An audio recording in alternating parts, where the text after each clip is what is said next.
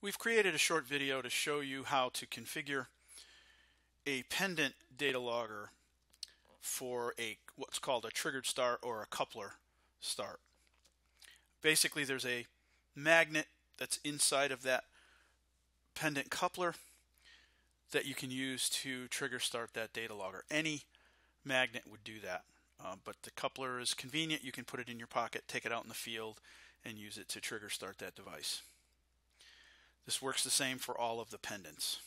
So I have a pendant, a UA00264 pendant light temp light attached to my optic base station. This would work with a shuttle being used as a base station, or with the pendant alone base station, the base U1. So we're going to go into the launch screen for this logger, and we can see here's our logger. We're going to set a very short logging interval so we can capture some data. Let's go to 10 seconds. And you can see under start logging, we can start it now, at interval, which means at the next 10-second interval, with a delayed start, which is on date and time, or to use the coupler. So we want to use the coupler for this. Keep in mind that the coupler start only works with a coupler when it's detached from the base station or the shuttle. It will not work as it's connected to either one of those devices. So let's click on coupler start.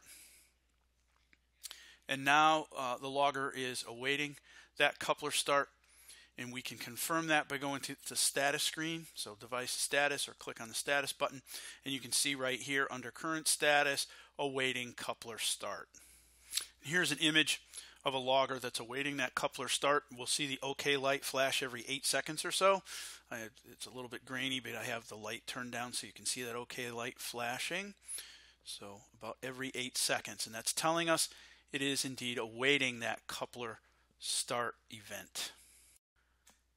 When you're doing the coupler start, it's important that the coupler is removed from the base station or the shuttle and just used as a coupler alone. The reason we do it that way is because, think about it, if we allowed you to use it on the base station, as soon as you remove the logger from the coupler on the base station, it would trigger it and start it logging. So that's why we did it, so that it has to be disconnected from the base station of the shuttle in order for the coupler to be used for a coupler start or a triggered start event. Here we have our base station with the coupler and the logger flashing every 8 seconds. We're going to remove the coupler from the base station in order to trigger start or coupler start this logger. So we're going to set the base station aside, and you can see on the coupler, on the logger end, there's a magnet on the right hand side, and we're going to slide this in and hold it there for about 3 seconds. And when we pull it out, you'll see a burst flash on the LED. See that? And that tells us that that was successful. And now that LED is flashing every 4 seconds instead of every 8 seconds.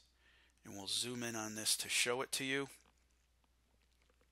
Here we can see now we're flashing every 4 seconds instead of every 8 seconds, telling us that the logger is indeed logging. We're going to log some data, and then we're going to read it out, and I will show you how to look at the data to see when that trigger start happened. We deployed our logger for a period of time outdoors, and now we're reading it out. We have it in our base station with the coupler attached, and you can see in the internal events, you can see when it was started. Again, it was started right at the beginning of the deployment, obviously, because it doesn't start logging until we actually start it. And then we can see when the coupler was attached, when we went to read out the data, when our USB host was connected, and when we stopped it. So we're going to plot that data. There's our data, and here's all our internal events. Again, they will be logged. The started is our coupler start, and obviously that coincides with the first data point because it wasn't logging until we actually did that coupler start. So, and you can see over here our coupler attached, our host connected, and our stopped events right here.